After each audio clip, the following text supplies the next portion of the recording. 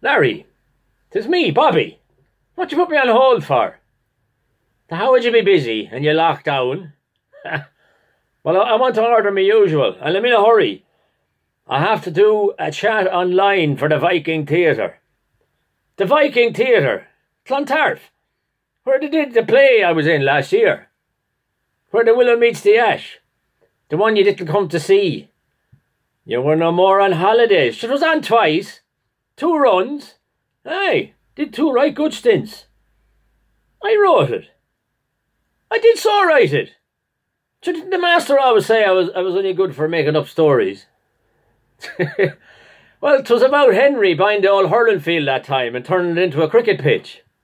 Jesus, your man that played Henry was right good. Oh yeah, Michael James Ford. That's his name, yeah. English fella. He came in the first scene, yeah, in the real tight cycling gear that Henry wears. The lycra stuff. Oh, Jesus was awful funny, yeah. Well, yeah, he thought he looked good in it, but it was about 2 sizes too small for him. He was like a bag of sprouts. It was bulging out where it should have been going in, and going in where it should have been bulging out. Yeah. Well, I didn't have much of a costume, so I spent most of it in my underpants. Well, because I was playing it being at home, sure. Yeah. Oh, jeez, the audience loved it.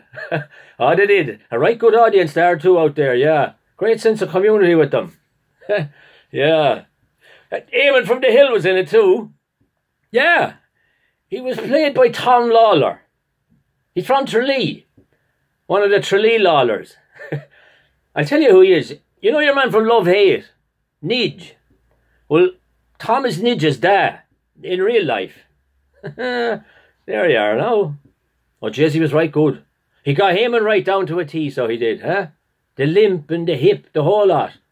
Terrified the place, so he did, when he lost the head. Do you know the way Eamon can lose the head, huh? Oh, gee, pure berserk. Huh? It was directed by a woman by the name of Barbara Niquive. Yeah.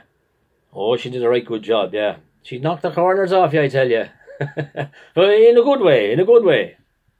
The Viking. Oh, jeez, it's a great theatre. Yeah, you'd love it. Your man from Leitrim that does a lot of stuff there, you know, the fella you like. Seamus O'Rourke. Aye, that's him. And what's his name? Don Wycherley. Yeah, he's a regular there too. And what you call him? Phelim Drew. Yeah, he did his Joxer play there. I tell you now, you're not dealing with ordinary Joe Soaps at the Viking. Do you know what it reminds me of? It reminds me a bit of the old Focus Theatre.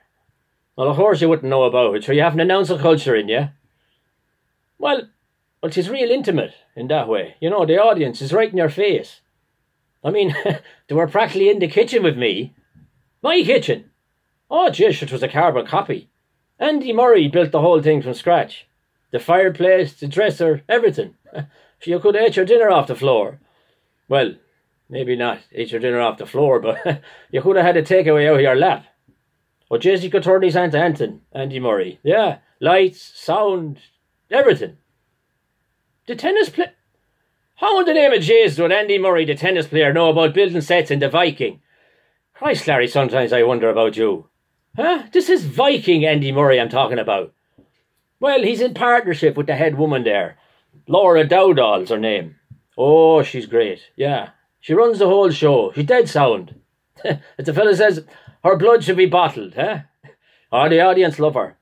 No, nothing like that. She's married. She's happily married. Will you stop, will you? Hey, come here to me. I have to go. I have to talk to him online very soon. Yeah. Listen, have my order ready later. I'll call by. Aye.